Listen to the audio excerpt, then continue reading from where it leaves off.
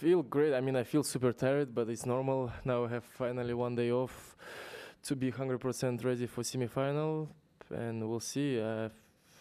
Yeah, but I feel great. It was an amazing match. I think the atmosphere was, at least for me, the atmosphere was really nice, and I enjoyed a lot to play in front of full stadium. Even all of them were supporting Carlos, which is normal, but the atmosphere was really nice. Andrey, congrats.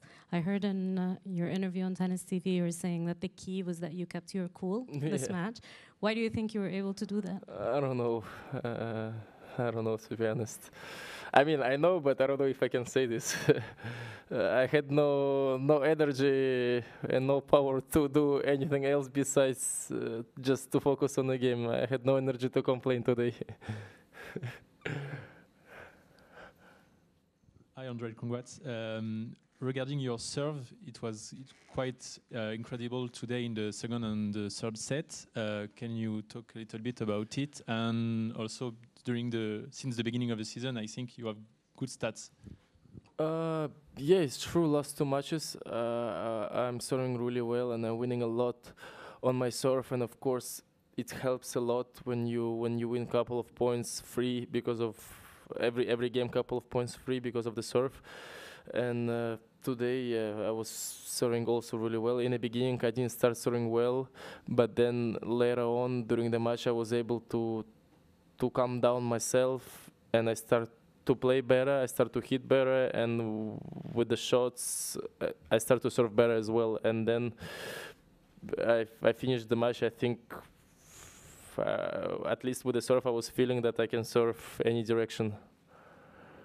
I would say that was the key for me, that the things can change very quickly. So even when I was not showing good results for the last couple of weeks, for the last couple of months, that was the only hope inside that I had, that at least I was feeling that I'm practicing well, I'm feeling the ball well on practices. So let's wait just for the moment, because in tennis, everything, thanks that we have this sport, that everything can change so fast. We don't need to wait one more year or half year to be able to compete. We have tournaments every week, and we have a lot of big tournaments. And so as soon as you do 1 week good, of course it will, it will make you feel that you didn't had even, you will forget basically about the weeks that was not that good.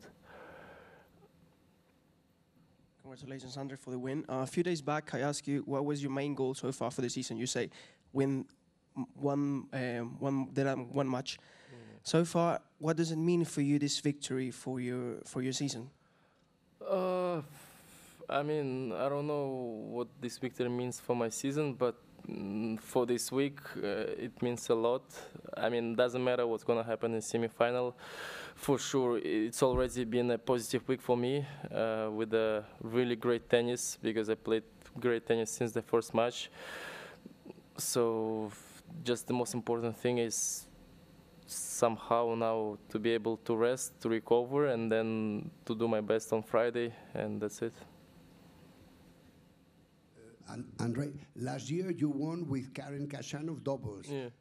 Apart from that, do you feel appreciated in Madrid? You beat the Spanish man, blah blah. But how do you feel? Yeah, I feel great. I feel great. I like the city a lot. I like the restaurants here a lot, and I enjoy the atmosphere. Like I said, I enjoy a lot today, even if I mean, all the spectators, they were supporting Carlos, which is normal, and I understand completely because he's at home. But I was not feeling, I don't know, I still was feeling positive. I was enjoying, I was feeling that is a lot of people are into the tennis. They're really following what's happening on court. They're really into the match. You can feel that they're not came just to, okay, let's spend the time. You can see that they were really into the match, and it's really nice feeling, and I enjoyed it.